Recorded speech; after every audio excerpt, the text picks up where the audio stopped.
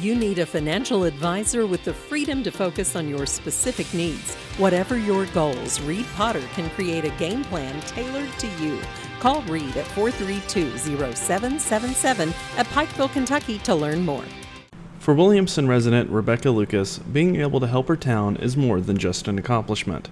They just asked me if I wanted to come down, and paint these fire hydrants and stuff, and I was like, well, yeah, and I put it on Facebook like, hey, I'm getting ready to do something, big. To me it is big because I want to be part of my town. In 2019, with the help of a local judge, Lucas was given a second chance at life after years of drug abuse. Since 2019, Lucas has remained clean of drugs and has decided to give back to her community. The way I'm drawing these things on this is for the children, because when they get older, right now as children, they're going to look at that and that amuses them. Like, seeing those little cartoons, that crayon down there, they're going to think, hey, that's a crayon. Like, they're going to want to stand beside that and take a picture. Since abandoning drugs, a mission of Lucas has been for others to see their creative side and use that to better themselves.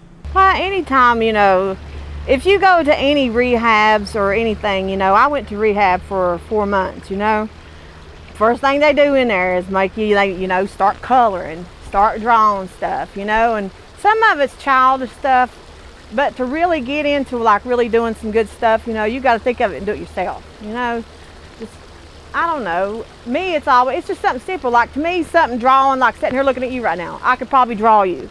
Like sitting here looking straight at your face. I could draw your face just by looking at you with paint. To him, that would be unworldly, It's something that he couldn't do, but to me it's something simple.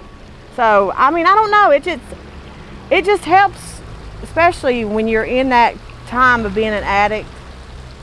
It gets your mind off of thinking of things around you, because your body, when you're an addict, you crave the things of being an addict. Along with using one's creative side to ditch drugs, Lucas says it's important to give addicts a second chance, citing the importance of finding support. You got to be given a chance. And yes, there are a lot of programs out here, and I'm going to say, for one, these programs, they will work if you want them to work. But if you don't, it's just like anything else. It ain't going to work, if you don't want to get clean, you're not going to get clean. That's just the whole simple. I don't care how much you try to help somebody. You're like me and him. Me and him are each other's shoulder. We keep each other clean. His habits was pills and stuff. Mine was an alcoholic and cocaine, all this other stuff. So we keep each other leveled out. Like, if one of us tries to get straight away to do something, we go to each other, we lean on each other. Younger years is done and over with. I'll be 44 years old this year, growing up, yeah, woo, it was fun. But when that addiction takes over, oh, it ain't fun no more. It's deadly. But, it's time to just grow up and learn to be part of the world. I walked every day. Every time you see me, I walked. I walked everywhere I went because I didn't have a vehicle. I didn't have nothing. But now I do. Just got to get away from drugs. Got to leave them alone. You have to.